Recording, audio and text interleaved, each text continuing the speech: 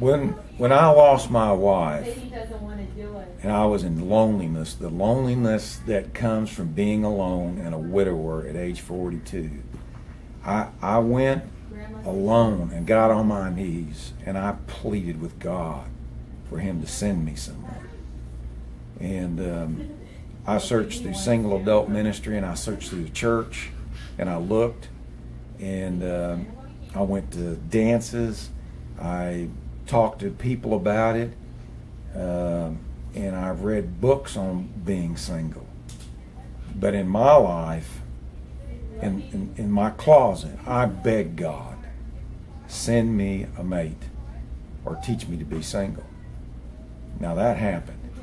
That was between me and the Lord.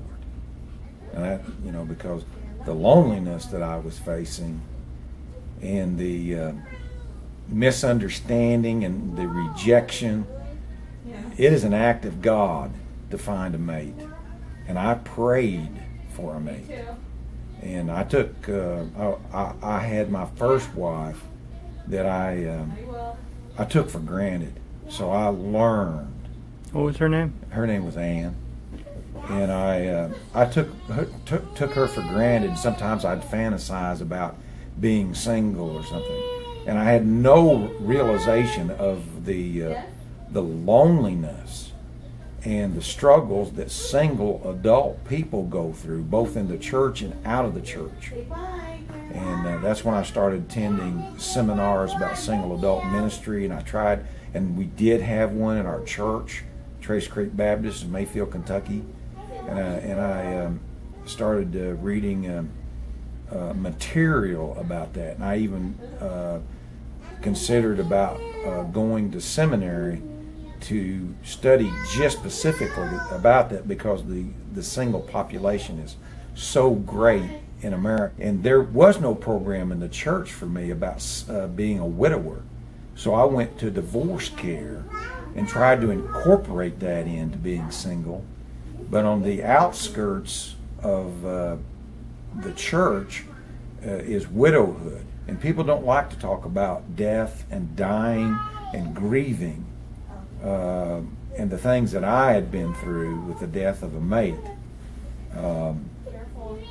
And then regaining my identity as a single person.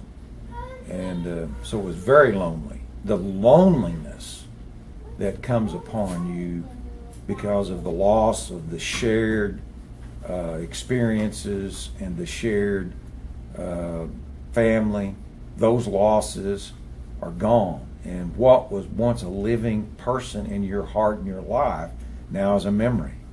Being a single adult at age 42, I had to learn a lot of new skills, face a lot of rejections, and I prayed for a mate. I prayed desperately for a mate because getting a date is not that easy.